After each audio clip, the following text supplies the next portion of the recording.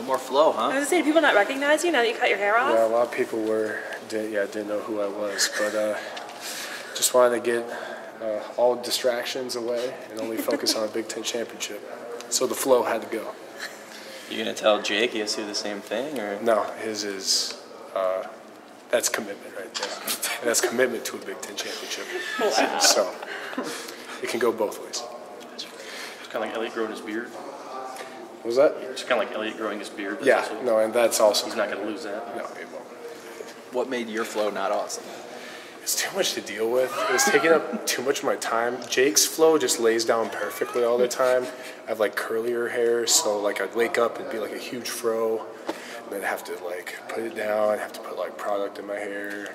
It's like, this is taking too much time out of my life. That's time you can't spend watching tape. Exactly. That's what I do in all my off time. So does Jake Ryan still have his long hair? Yes. Okay. Yes, it is not gone. That was We- something.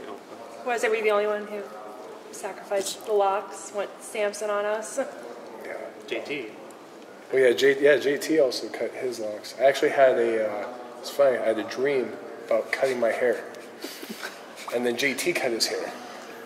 And then, I texted my dad. I basically was getting fed up with my hair. And Friday morning, I texted my dad,